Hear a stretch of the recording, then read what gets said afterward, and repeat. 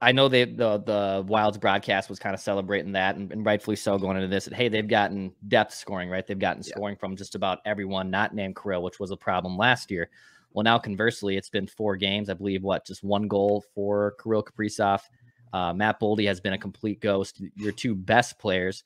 I understand if one of them gets shut down, and mostly Kirill for that matter, but you can't have both of them get shut down. And right now, neither the 2 best players on the ice for the Wild during the regular season have really shown up through the first 4 games of this playoff series.